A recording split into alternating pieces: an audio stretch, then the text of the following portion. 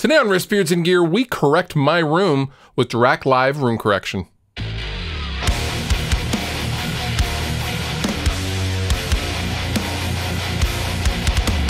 Wanting the best possible listening experience in your given room is not really something that's new. I mean, you could argue that the first recording studios were built for that purpose. However, for those of us at home, there's really two applications that you would want to dial in your listening environment. One, and most obvious if you're watching this video, is a home studio situation, but the other situation is the home theater sector and the hi-fi audio guys. And those worlds are coming together with Dirac Live Room Correction. Now, before we go any further, this is a sponsored video as Dirac have asked me to show you guys this room correction. However, all thoughts and opinions are mine. Now, Dirac has been in the room correction game for quite a long time, and they have provided room correction solutions in the hi-fi world and the home theater world, and they have also created Dirac Live Room Correction for people like me. So first, why would you want room correction? Well, no room is perfect. Mine's pretty far from perfect. Mine is actually like a weird L shape, but the materials and the way and the methods that a room was constructed will absolutely directly affect the way your room sounds when you're listening to music. This is the whole purpose of a recording studio. It's purpose-built to listen and record music, but not all of us can live in a recording studio, so we make do with what we have, and to fill that gap to get to sonic perfection is where you would have something like a software-based room correction. So what makes Dirac so special? Well, the ease of use is one. The software is very, very intuitive, not buggy. It's very smooth. It's very explanatory. It's very explanatory. Every step of the way, it is going, you okay? You okay? And it has its hand over your shoulder.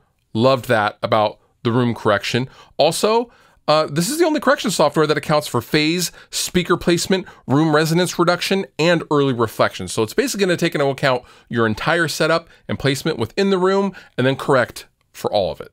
So at the heart of the room correction, you have to get a calibrated mic. Now, Dirac really recommends this mini DSP UMIK1, which is what I have here today because of its ease of use. It's plug and play. There's no drivers to download or anything like that. This is also, I found this interesting, this is a USB-C microphone, meaning I'm not physically plugging this into an XLR and going through preamps and coloring the microphone input. USB, this is basically will act as an interface when you plug it into your computer and you're off to the races. So let's go ahead and talk about the actual process of starting to correct your room, where you're going to shoot your room or sweep your room or whatever you want to call it.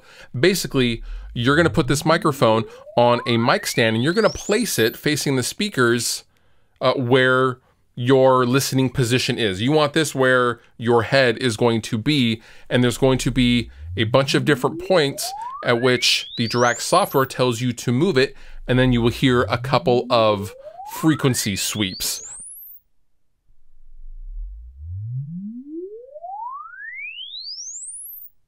Now, once you're done with the frequency sweep part, you're done as far as analyzing your room. The software now knows where it sits, and thusly it can then correct and find any trouble spots and correct for them. So once you're done measuring your room, this is where you kind of land. This is your room. Actually, in this case, this is my room. As you can tell, in the low end, I have a pretty good dip right here, and I also have a really nasty low mid hump going on.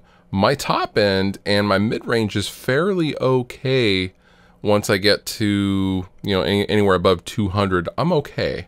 I'm not too concerned about that, and then it gets kind of wonky in here. So I can then come in here and draw my target curve. I'm going to turn that off. So if I want to, this target curve is what this is post correction. So this is where I can customize. I can add low end if I want. I can add a point.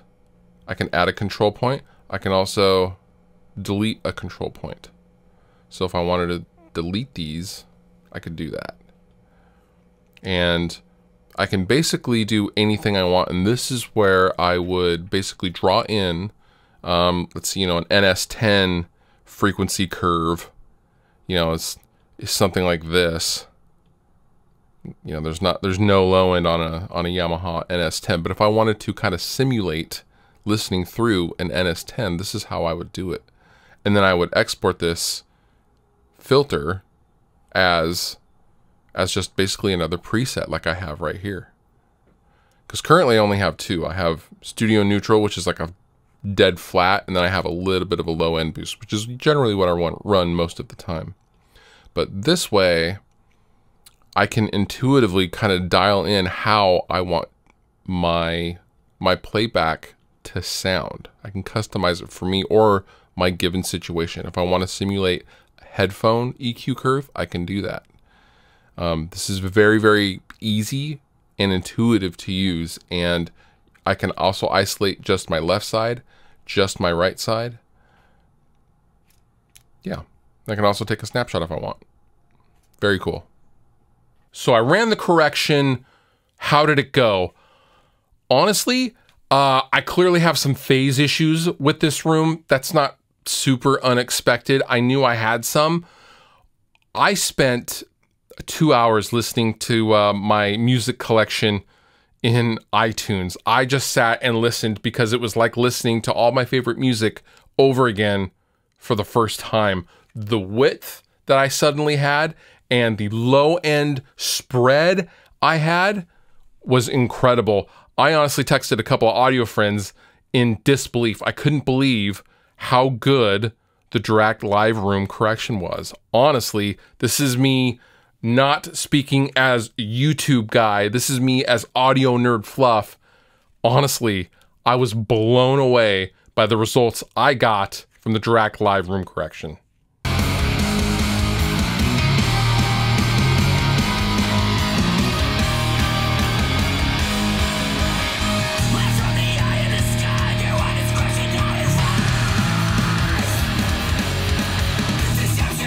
So let's wrap this up. What do I think of the Dirac Live Room Correction? Well, I love the fact that I can route the output.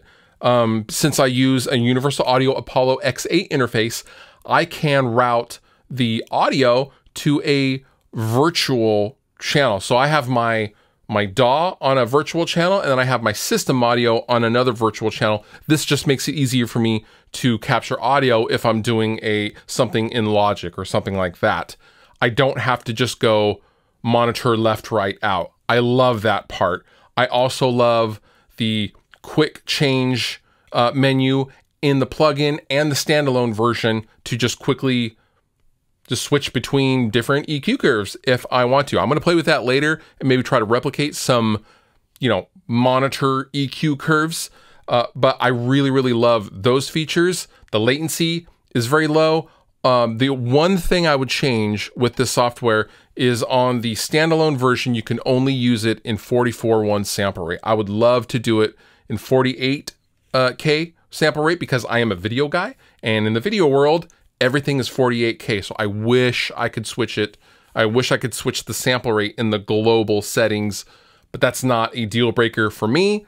And lastly, if you want this software for the stereo version, it's going to run you about $350 after tax. Honestly, I can't even believe how good this software is. I was very, very impressed. I will link down below in the description if you would like to know more about all things Dirac and room correction. And with that, you've been wonderful. I've been Fluff. Thank you so much for watching, and I'll see you next time. If you liked the video you just watched, please consider subscribing. And if you want to further support me and what I do, consider using some of the affiliate links down below in the description of this video. Go on over to Sweetwater, buy yourself something, and help me out at the same time. It's a win-win for both of us.